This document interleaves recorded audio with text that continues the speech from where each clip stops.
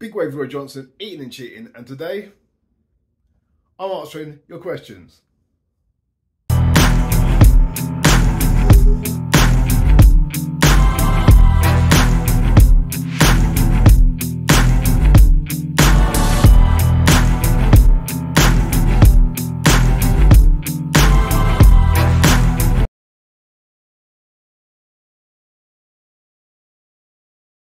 Right, so for those who follow me on Instagram, I'll put up a Q&A or question box on my Instagram. I started answering the questions there and I got quite a few, and some of them I felt required a bit more time to answer them. So I thought, let me do it on here.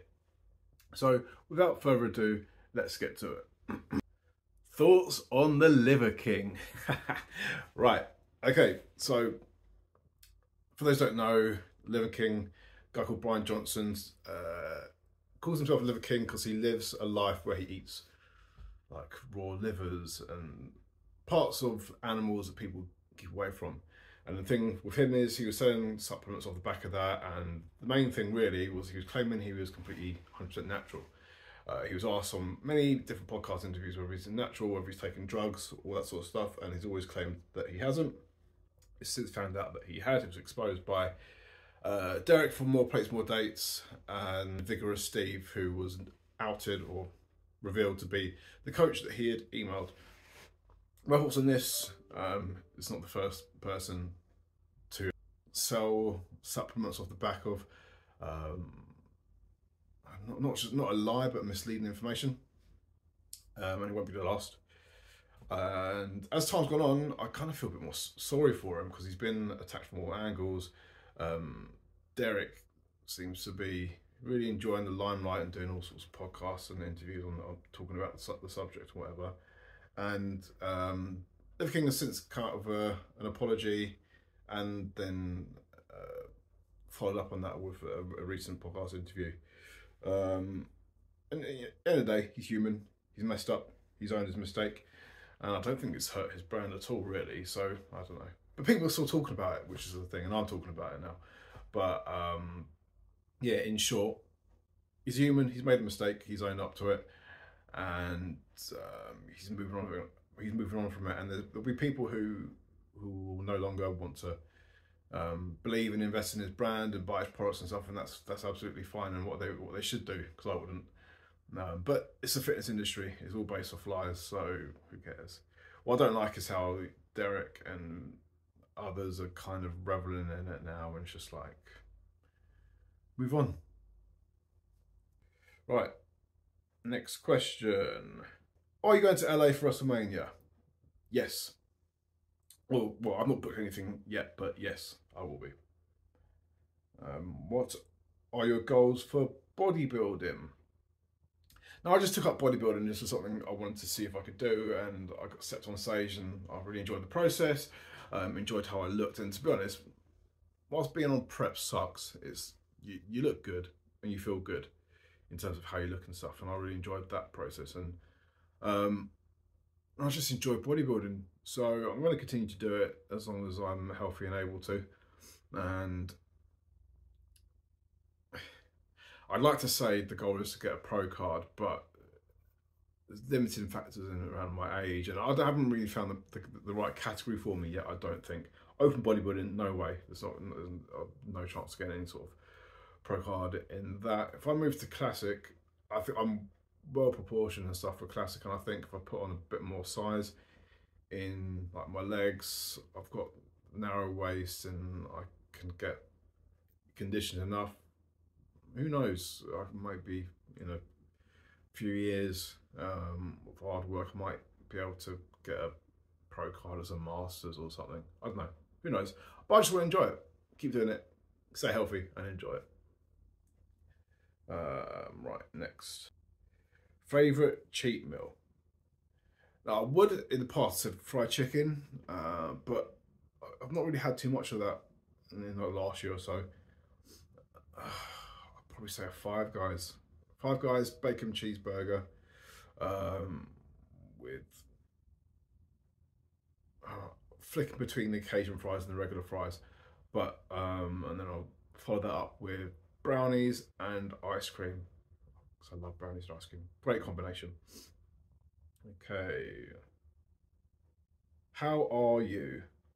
I'm doing all right. I'm cold because we're in December. It's minus whatever degrees.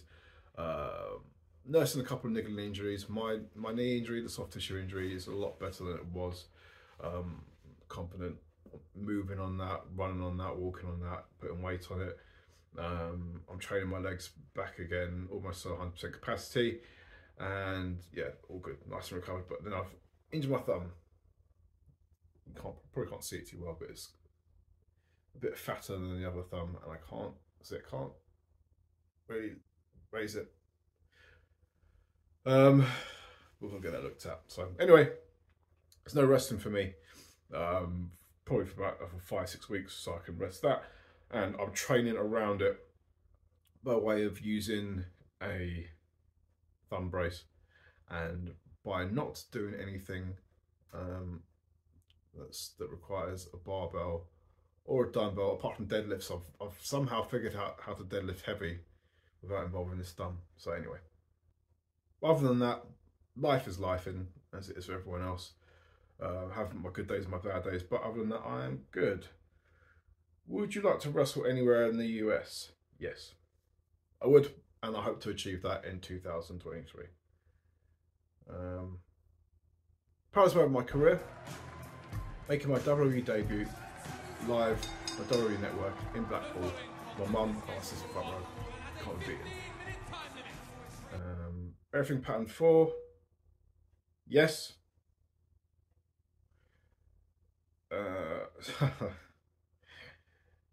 Speaking of which, can you shed any light on the progress thing? Yes, I can. So, the Dubai thing, as I've said, none of my business. You know, don't begrudge anyone going to Dubai to wrestle, because if someone asked me if I wanted to go and wrestle in Dubai, I would happily do it. The thing for me was the use of the Everything Patterned, the brand which that I own. I have owned intellectual property of that, and it's my brand. The use of that to dig themselves out of a hole is how I saw it anyway. It might not have been the case, but it's how I saw it. And I think with it, I always had the feeling when I saw it being used in such a way, and there's other various things that happened during and after and with Progress. So I had the feeling that Progress were taking ownership of the concept and the brand. Just like a couple of things, like for example, graphics going up without my name on it. And the thing that really hurt me the most, actually, about the whole process, is something that will forever sting for me, is the show going up on the WWE Network without my name attached to the graphics. Whilst it might not be a big deal to some, it would have been a very proud moment for my wrestling career to have a show go up on a WWE Network with my name attached to it, and that moment's been taken away from me, and I'll never get that moment now. So it's just something that's will sit with me for a while, and it's something that stings quite a bit. And you know, it's not spring break, it's Joe Janela's spring break. It's not Big Gay Brunch, it's Effie's Big Gay Brunch.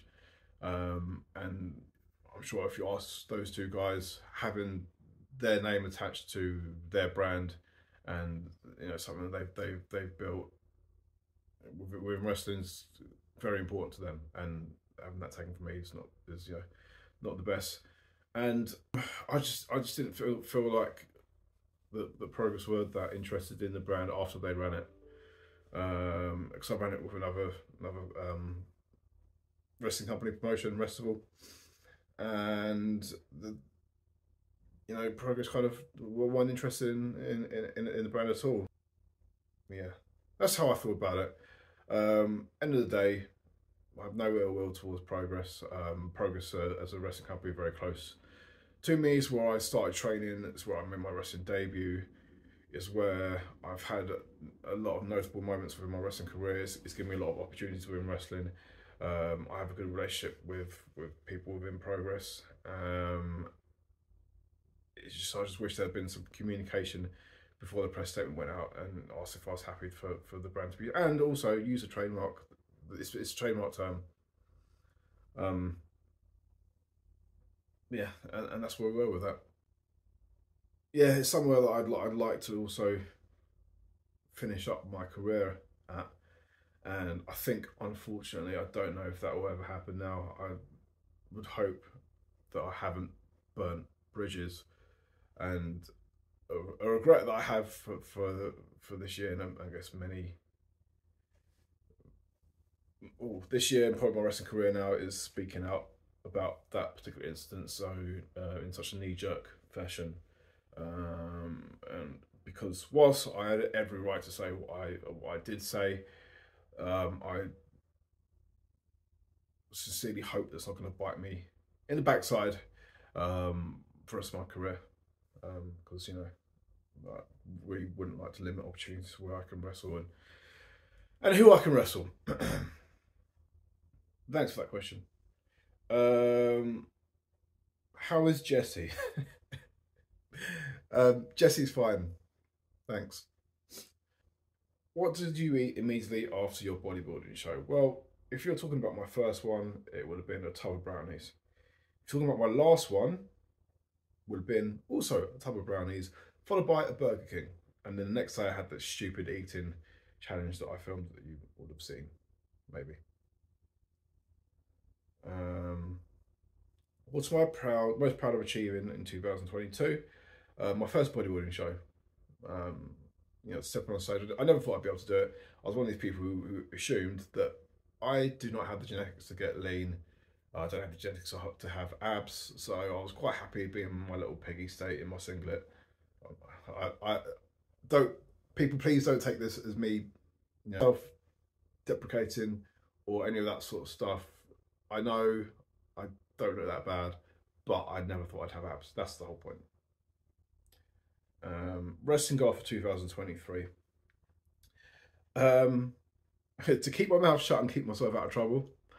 To wrestle abroad, to wrestle on TV, to keep enjoying it, putting on a good show for the fans and stuff, to get back to training, because I've not been training as vigorously within wrestling as I had been in the past due to the bodybuilding and due to injuries and stuff. But yeah, I just want to keep enjoying it. Everything planned, 4, 5, 6, whatever. Just keep that brand going. And there's a number of people that I want to wrestle next year. I'm not going to name them on this because it might not mean anything to some people. It might mean a lot to others. But end of the day, I can't make that happen if I voice it out loud. I need to go and do the work and talk to promoters and that sort of stuff. I believe I missed this answer out because it's very important. Win some bloody gold. Whether that's tag team gold, singles gold, I need gold. See these shoulders? Built for championships. Right, I'll keep this as my last one as it leads nicely into our gym session. What part of your physique do you think you need to work on the most? My legs, notably my hamstrings. If I can get those up a bit, I'll have some nice depth to my side shots, and it will improve my back shots as well. God, that sounds awful. It will improve my back. There's no other way to say it, I'm sorry. So man, them who are laughing at me saying the phrase back shots, how I look from the back in a bodybuilding context. Also to my delts, it's something that was noted in my feedback from my last show. Other than that, I'm happy with everything else really, and as I mentioned, that I have quite a thin waist, and if I go into classic bodybuilding, that should help me out, but I still need bigger legs. So legs, legs, legs. Hello, hello. It's Friday. I'm about to have my pre-workout meal. Not on the sofa because it's very cold in London at the moment. It's probably about -1, and I'm treating myself to have the heating on, but it's still very cold. So anyway, get up and have my pre-workout meal, watch a bit of YouTube, and then head to the gym. Right, pre-workout meal. We've got 125 grams of cream of rice, 30 grams of protein, and 20 grams of dark chocolate. And look at that. Look how good that is. Look. Oh yeah, I'm the daddy at making cream of rice. Fuck George Osborne, I can do it myself. Don't need your tips, bruv.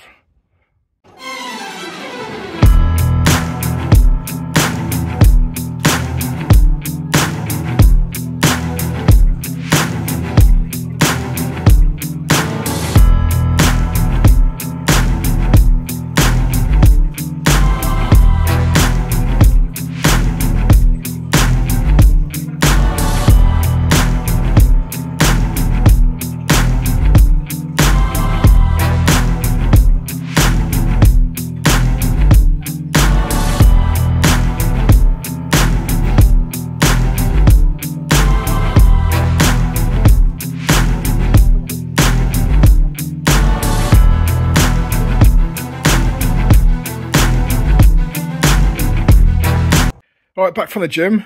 I'm about to smash this down. 175 grams of cereal and 35 grams of whey isolate. But I'm going to have a nap first because I deserve it. Right, next question. Which podcast do you listen to? Right, regularly I listen to wrestling's podcasts. That's probably the only wrestling podcast I listen to at the moment. In terms of fitness and bodybuilding, I listen to Real Bodybuilding Podcast, Fred Abiad's podcast, / Bro Chat,